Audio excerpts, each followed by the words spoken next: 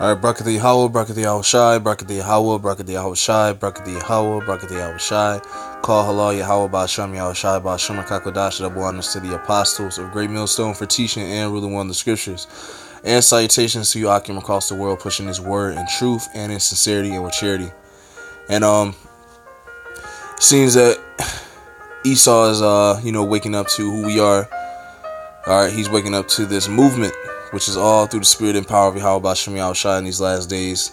Alright, which is the putting of the bones and flesh, putting the flesh upon the dry bones, which it tells you about in Ezekiel the 37th chapter, which is the nation of Israel. Why are they called dry bones? It's because we have not known who we are. We didn't know that this Bible pertains to us, that we are the people of the Lord. We are the children of Israel, each to our respective tribes. The reason we're in this state is because we broke the law, statutes, and commandments of the Most High in the ancient world that was given to us by Moses. We were those people that walked through the Red Sea. Our ancestors walked through the Red Sea with Moses. And when I say us, I'm speaking of you so-called Negroes, Latinos, and Native Americans. You are the children of Israel. Okay? Now I'm going to read a little bit of Deuteronomy, and I'm just going to give you a hint. Alright, and as you can picture as I read, you can see, alright, who these scriptures pertain to, man. If you look out into the world, you see which people are in these states. You see which people have a gift that are special but are poor. This is all history of you so-called Negroes, Latinos, and Native Americans. Okay, this is Deuteronomy 28:1. It says, "And it shall come to pass, if thou shalt hearken diligently unto the voice of the Lord thy power, to observe and to do all his commandments, which I command thee this day, that the Lord thy power will set thee on high above all nations of the earth." And this is why we're in the positions that we're in, because we disobeyed the law, statutes, and the commandments.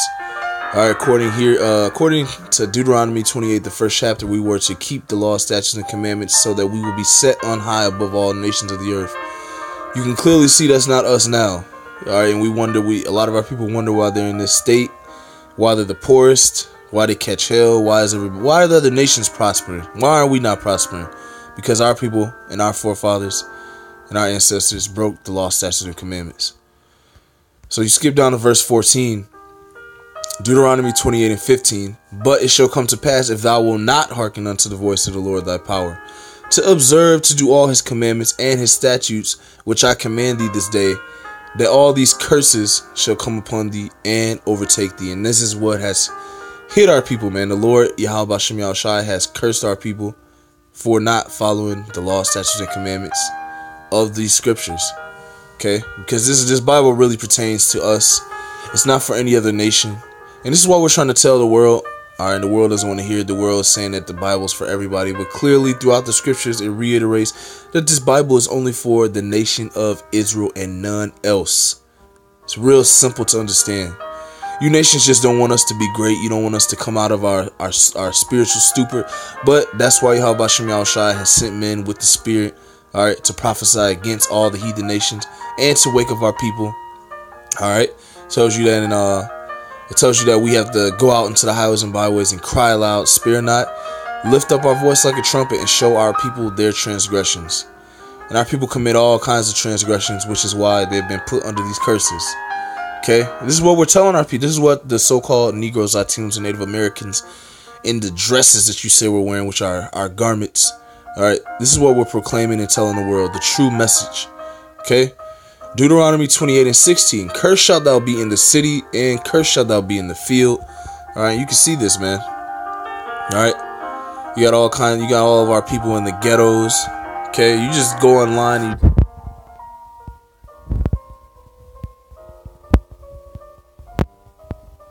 and see who comes up, man. Okay, images. We're the people in the ghettos. Okay, in the worst parts of the cities. Alright, this is where the children of Israel will be in the last days. And the actual ghetto goes back to the word, it goes back to the dwelling place of the Jews. So if you go into all the ghettos, alright, across the earth, whether it be in America and other countries, you'll see so-called Negroes living in these ghettos. Okay? And the so-called Negroes happen to be the real Jews. Okay? Alright, and we're cursed in the field. Deuteronomy 28:17. Cursed shall be thy basket and thy store. This is why we have no transgenerational wealth. We worked for free for Esau as a punishment.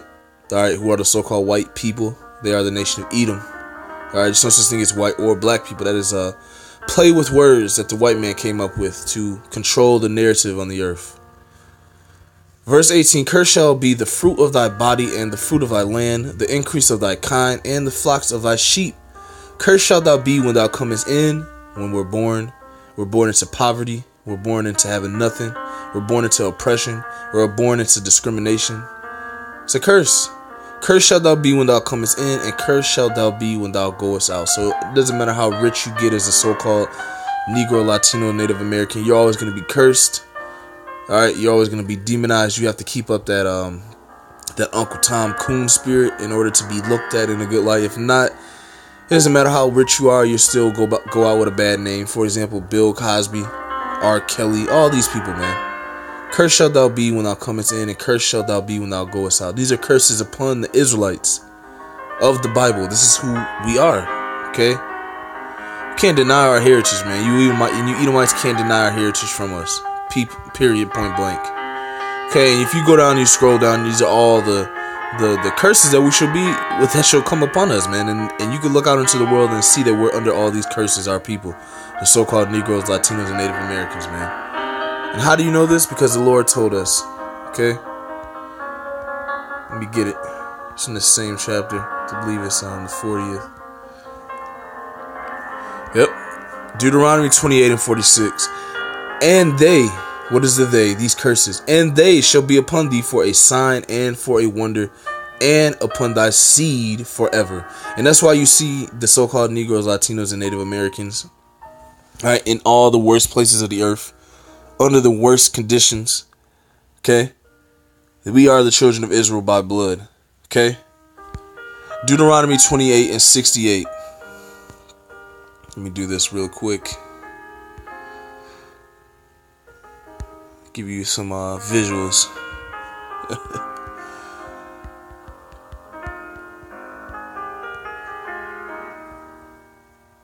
Deuteronomy 28:68. And the Lord shall bring thee into Egypt again with ships. That word Egypt means double straits. Okay? It means slavery. It means bondage. Okay? Let's go into that word. Okay? Egypt, Misraim. The land of Misraim was a land of Hamites. So we know that that's not the real land. Egypt, alright, goes back to the word double straits, because the Egyptians had us in double straits. So we're in another Egypt. Alright? The new Egyptians are the so-called white people, the nation of Edom. Because why? They have us in double straits, or bondage, or slavery. Okay? Deuteronomy 28:68. And the Lord shall bring thee into Egypt again with ships. By the way whereof I spake unto thee, thou shalt see it no more again. See what no more again? Our homeland and the land of Israel. And there ye shall be sold. You shall be sold. You should be sold.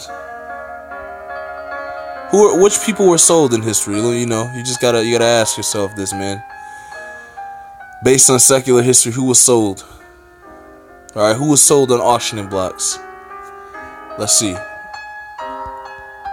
Slave auction. And this is all history. This is all. See, this is the worst thing about you so-called white people. Your sword shall fall upon yourself, man. Thou shalt see it no more again, and there ye shall be sold. You shall be sold unto your enemies. Now, in this picture, you can see there's people being sold. Who are those people? Alright, the same people that came over here on ships into bondage. Okay, thou shalt see it no more again, and there ye shall be sold unto your enemies for bondmen and bondwomen, and no man shall buy you or redeem you, because our Lord Yahushua, alright, coming in the power of his glory is going to save us. That's why you're seeing the UFOs. Those are the chariots of the Lord. Okay? The Lord is sent to be our Redeemer, our Savior. Okay? We are the children of Israel. Alright, and then don't let me and it wasn't just the so-called Negroes, it was the Northern Kingdom as well, the Latinos, the so-called Latinos and Native Americans. Okay? They were actually the first ones over here to come over here on slave ships, man. Okay? Got the Latin tribes, the Indian tribes, and Native American tribes. All served slavery. Okay? Slavery amongst the indigenous people of Americas. Okay?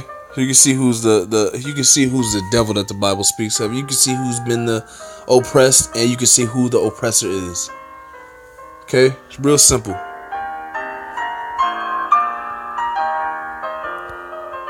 You get this. Come down real low, because that's what our people came down to. That's why we don't know who we are.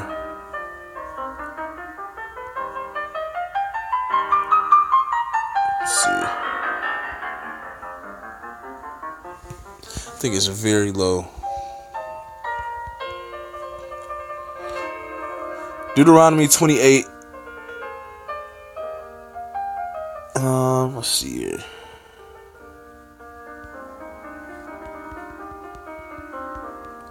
Bear with me 1 second. Deuteronomy 28 and 43. The stranger that is within thee shall get up above thee very high, and thou shalt come down very low. He shall lend to thee, and thou shalt not lend to him. He shall be the head, and thou shalt be the tail. Moreover, all these curses shall come upon thee, and shall pursue thee, and overtake thee, till thou be destroyed. Because thou hearkenest not unto the voice of the Lord thy power, to keep his commandments and his statutes, which he commanded thee. And they shall be upon thee for a sign and for a wonder, and upon thy seed forever. Period, point blank. We are the seed of the children of Israel. Okay? By prophecy, you can see that. Okay? This is Jeremiah. Let's keep it real simple. This is Jeremiah 50 and 33. This is Jeremiah 50 and 33. It says, Thus saith the Lord of hosts, the children of Israel and the children of Judah were oppressed together, and all that took them captives held them fast. They refused to let them go. They refused to let us go. We're coming out with the truth of who we are. They don't want us to be the Israelites so bad. They refuse to let us go. They want us to work for them forever. But this is the end of the so-called white man. And this is the beginning of Jacob that followeth. This is why you see this truth coming out. Alright? Just gave you clues and broke down to you who the children of Israel are. Alright? And where they will be in the last days. That's why you have the so-called Negroes oppressed with the so-called Latinos and Native Americans. Those are the children of Israel and the children of Judah, and they are oppressed together. Alright?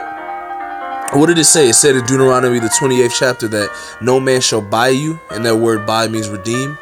But let's read here, Jeremiah 50 and 34, because we're coming into these times our Lord is being sent. Jeremiah 50 and 34, their Redeemer. No man shall buy you, but the Lord our Savior that came, who the world ignorantly calls Jesus Christ, is coming to redeem us. Their Redeemer. Their Redeemer. Alright? Nobody else is their Redeemer. Who? The children of Israel and the children of Judah. Their Redeemer is strong. The Lord of hosts is his name. He shall thoroughly plead their cause, that he may give rest to the land and disquiet the inhabitants of Babylon. And we know that we're in Babylon the Great. And that's what's happening. You so-called Edomites, you heathens, 2/3 of our people, alright? You are being quieted. Okay? You're being disquieted. And why is that? Because this truth is coming to the forefront. This truth is coming to light. Alright? The world is finding out who the so-called Negroes, Latinos, and Native Americans are. Thus saith the Lord, thus saith the scriptures, thus saith prophecy. So Lord willing, that was edifying. I don't want to make it too long. Alright, we're at the end. Alright. This devil doesn't know what to do. He's hurt. And our Savior is on his way while he squalors in his madness down here on the earth. Shalom, Yahweh Bashim Yahshai, Bashim Kakodash, Barakatham. Abba Ball.